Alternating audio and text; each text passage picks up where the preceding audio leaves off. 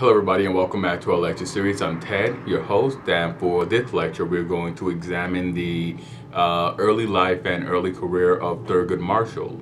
But before we begin our lecture proper, I would simply like to do our customary recap and just touch bases on what we discussed in our last lecture. So in our last lecture we discussed the domestic front of the United States during the 1950s. We touched on the baby boom, which was this explosion in the population in the United States, and the baby boom was really sustained by, and the population growth were sustained by improvements in healthcare and healthcare practices. The baby boom wasn't so much that more and more Americans were having babies, but more and more babies were surviving. The infant mortality rate dropped precipitously. More and more children were surviving infancy and early childhood and living on, and many more Americans were living on into old age. We also looked at the rise of suburbs. Towns such as Levittown began to spring up, aided by the growing affluence in American society, and of course the service members, the GIs, used low interest mortgage rates to purchase homes for their families. And we also looked at the conformity, this startling conformity that set in as affluence sort of gave way to a social ideal reinforced by the fact that more and more families were reliant upon single wage earners who were able to support their family and also had a lot of discretionary income to devote toward more leisurely pursuits for themselves and their families.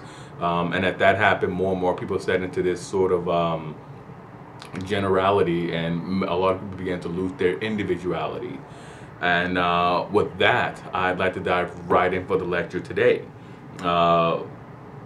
And we looked, in the last lecture, we looked at the policies of, at the forefront of the Republic as the Cold War began. And we're going to look at, for this lecture, because this is a two-part lecture, for this lecture and the next lecture, we're going to look at a couple of the Supreme Court cases that swirled about. And to begin with, I'd just like to catch us up on court history since we last left it. Now, our last lecture on the Supreme Court concerned the task court and the Supreme Court cases in the 1920s, and we also addressed the court during the court packing scheme of Franklin Roosevelt. And just to refresh in everybody's memory, the court packing scheme was a measure designed to give Roosevelt a supermajority on the bench, which would enable him to defeat his judicial adversaries, the so-called Four Horsemen of Reaction. Now, Roosevelt defeated his judicial opponents not by the court packing scheme, but through retirement and death. And he was able to appoint a number of justices over his 12 years in office, including nominating Harlan Fiske Stone as the Chief Justice in 1941. Now, Stone was in turn succeeded by Fred Vinson in 1946. Now, Vinson was nominated by President Truman and owed his appointment to his personal friendship with the president, not his legal abilities. As such, Vinson rarely disagreed with the president's position, adding judicial muscle to the president's stance on civil rights, which caused a party rift in the Democratic Party in 1948, as Dixiecrat segregationists abandoned the party and ran Strom Thurmond against Truman in 1948. Now, Vinson was a weak Chief Justice, by all accounts. He presided over a torn court, and a court that was besieged by threats of communism and civil rights complaints. Truman left the White House in 1953, and Chief Justice Vinson, sorry about that, also died later that same year. Now, these political factors provide the backdrop for the case and cases at the subject of this lecture, the life and career of Thurgood Marshall, who in his own right was a remarkable man, a leading figure, perhaps the most prominent legal figure during the legal phase of the civil rights movement. Between 1938 and 1961, Marshall headed the office of the NAACP's Legal Defense Fund, arguing dozens of civil rights cases across the Republic, and later serving on the Supreme Court from 1967 to 1991, becoming the first African-American justice to sit on the Supreme Court. Now, Marshall became known as Mr. Civil Rights, a title that he richly deserved and worked tirelessly to achieve. All right, now, Thurgood Marshall was born in Baltimore, Maryland on July 2nd, 1908. Marshall inherited his name from his paternal grandfather, Thurgood Marshall, who had been born a slave in rural Virginia. Now, over the years, with the help of speaking patterns, Thurgood became Thorogood, which was later just shortened to Thurgood. Now, Thurgood Marshall escaped from slavery as a teenager and settled in Maryland, where he opened a grocery store and raised his family. His eldest son, Willie, worked as a railroad porter in Baltimore. Now, the Marshalls became a part of the growing Baltimore African-American middle class. Marshall grew up in a household that engaged in dinner-time debates headed by his father.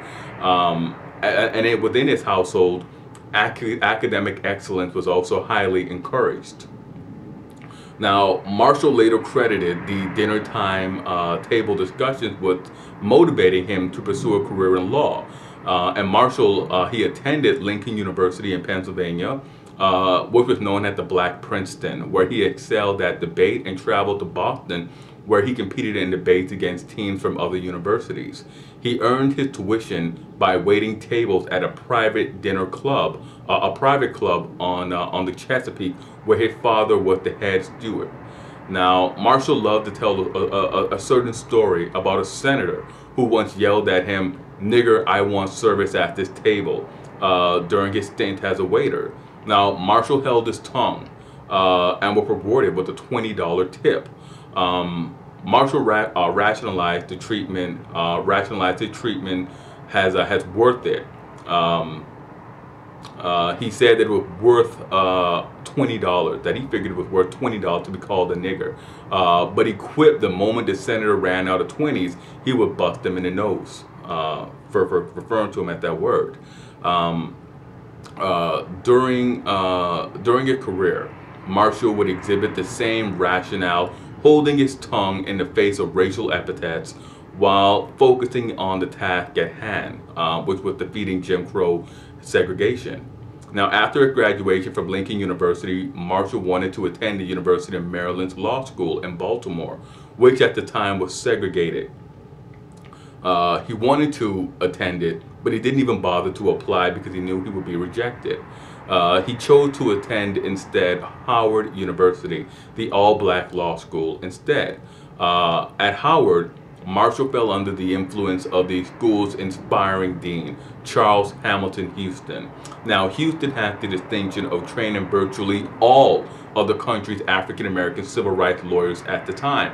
At the time, Howard Law School was the preeminent law school, much the same way that Fisk University in Tennessee, their medical school were considered the preeminent medical school for the HBCU, for the black colleges and universities. Now, Houston trained virtually all the lawyers at the time, and he was a very close ally of the NAACP, and worked to bring Marshall in on a case involving a black man who had been charged in Virginia with the murder of 2 white women. Now, Houston argued the case before an all-white jury, and his client was found guilty of the murders, but he was spared the death penalty. And Houston and Marshall, they later celebrated it, as though they had won an acquittal. And at the time, in a former slave state, while open Jim Crow segregation was still being practiced, if you were able to get an African American man accused of murdering 2 white women, if you were able to have him spared the death penalty, it was almost the equivalent of an acquittal. That was the social and legal environment that these men worked in. Now, it was seen as an amazing victory at the time for them. It was an anomaly at the time, because normally the man who was thought to be guilty, the man who was charged with the crime, he would have just been hung, more lynched than anything. So that was a remarkable feat in their career, and the experience would have a lifelong effect on Marshall, who would go on to become a staunch opponent of capital punishment. Now, Houston steered Marshall into civil rights law, and Marshall brought his first case against the University of Maryland Law School in 1935. Now, Marshall represented a young man named Donald Murray, who had graduated from Amherst College and applied to the University of Maryland Law School, but he was denied admission. Marshall filed a suit in state court on Murray's behalf. Marshall expected to lose the case and bring an appeal to the Supreme Court. Now, he surprisingly won the case, and the law school was ordered to admit Murray, a decision that was upheld by the Maryland Supreme Court. Now, 2 years later, Marshall moved to New York City and joined the NAACP, heading the organization's Legal Defense and Education Fund. At the time, this position was one of little pay and overwork, but it allowed Marshall to campaign against Jim Crow laws directly. With his position, Marshall embarked on a campaign that will culminate in the Brown case. But before we get to that, before we get to the Brown case, I would like to touch on the cases that preceded it. After accepting his positions, Marshall decided to try cases aimed at desegregation in graduate courses in border states. And just to give you a sort of a breakdown on it, border states, we're going back to the terminology of the mid-19th century. Border states being states like Delaware, Maryland, Virginia, Kentucky, Missouri, and so forth. The states that that really bordered the core states of the core old slave states, places like Georgia, South Carolina, Mississippi, Alabama, Louisiana. Those states currently normally referred to as the Deep South. Where segregation and racial attitude were much more hardened, much more stiffened. The border states don't practice segregation, of course, racial segregation, Jim Crow segregation, but it wasn't as entrenched in all locations the way it was in those deeper South states, in the states of Deep South. So Marshall, his plan was to combat Jim Crow in border states, and it was deemed too risky to go after the public schools in the core states of the Southeast. It would just be a very violent episode at the very least, and yet a dismal court venture at best. Now, judicial orders to integrate or admit African Americans in schools in these states were less likely to offend and lead to violent reactions from segregationists, it was believed. And also, if successful, this campaign would lead to a set of legal precedents that would come in handy when attempted to desegregate in the core southeastern states. The real bastion of Jim Crow segregation. Now, Marshall won his first great victory against the state of Missouri, which had no separate law school for African Americans, and was the perfect target for Marshall. The NAACP lawyers found Lloyd Gaines, who had applied to the state law school and was turned down due to his ethnicity. A suit was filed on Gaines's behalf in state court against the university's registrar, S.W. Canada. In an interesting twist, Missouri officials offered to pay Gaines's tuition at a law school in any other state, but Gaines stood firm and he demanded admission in the state school. Now, the Missouri State Court ruled against Gaines, relying on the Plessy ruling for precedent, and the U.S. Supreme Court decided to accept Gaines's appeal. Now, Houston argued the case before the Supreme Court with Marshall at his side.